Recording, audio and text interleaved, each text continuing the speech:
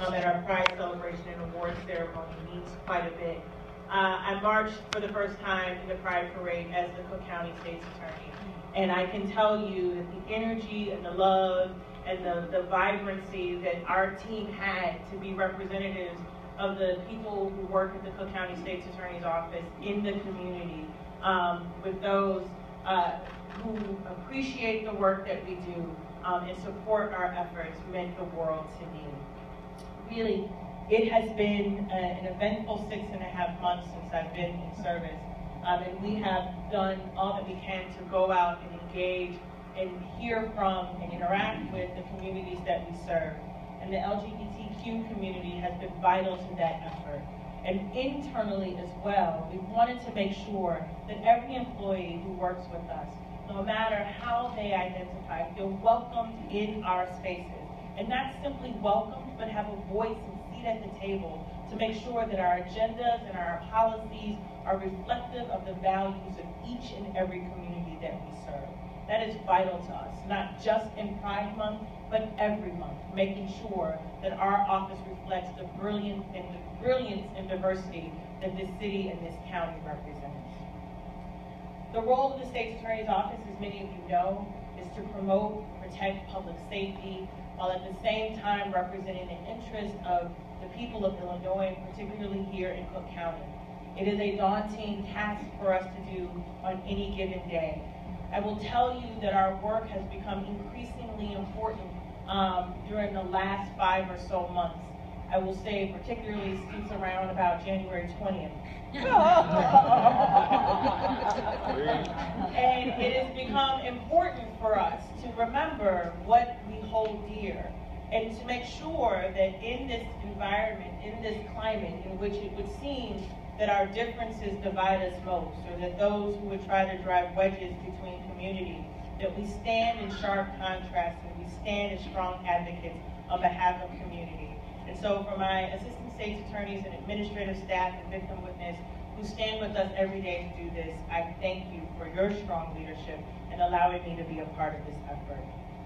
In addition to our work in the courtrooms on behalf of community, we've also been working with our friends down in the legislature to make sure that our laws are also reflective of the values that we serve.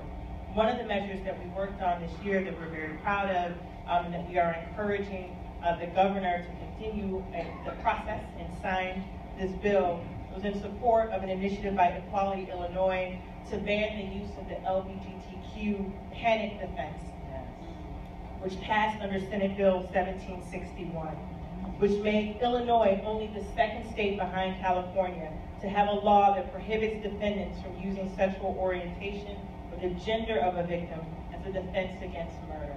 And the fact of the matter that this bill, or that this law has been able to stand for as long as it has, is reflective of how much work we have to do.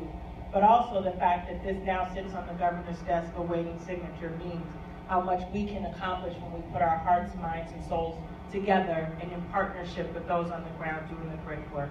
So I want to thank our bill sponsors, Daniel Biss and Letisa Wallace, for their support, as well as the other elected officials.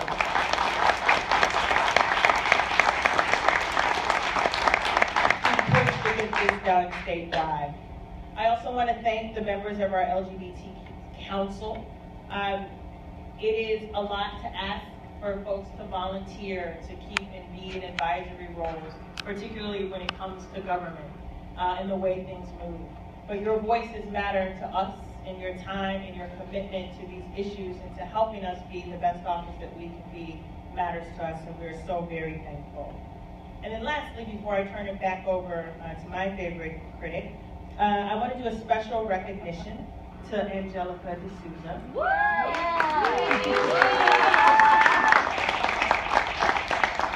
Angelica, who you all just heard from just briefly, is our LGBT hate crimes victim specialist. And not only is she special to us and the gym to us, but the people at Windy City Times, again, I see you, were wonderful enough to recognize her brilliance as well by naming her the 30 under 30.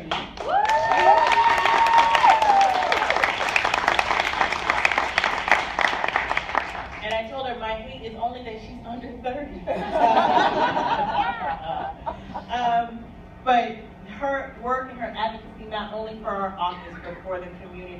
whole. We are so very proud to have you working with us, Angelica, and leading our efforts through the office. So once again, let's give it up for Angelica.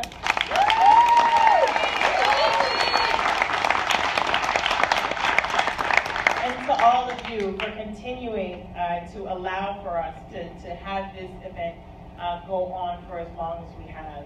I want to acknowledge our honorees. It's funny that the fix is not in, this is not the Chicago way, that I personally know and admire and respect each of the honorees that we're honoring tonight. I've had the privilege of working in some capacity with each of them. Judge Colleen Sheehan, for whom I served as a state's attorney in her courtroom. Judge, congratulations this evening. Representative Cassidy, who, in addition to her strong advocacy and leadership down in Springfield, also served in the Cook County State's Attorney's Office and continues to be an ally for us.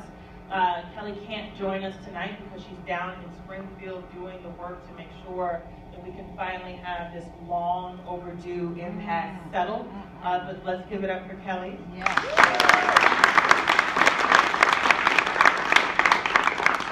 And then lastly, but not least, I want to recognize Kim Hunt, who was the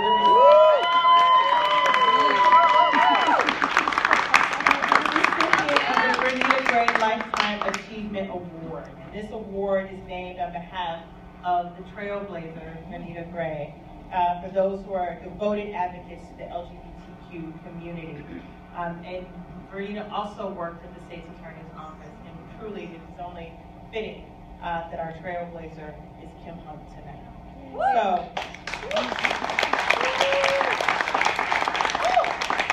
I want to once again thank you all for coming out. Sit back, relax, enjoy, and let's celebrate the wonderful work that's being done on behalf of our community. Thank you.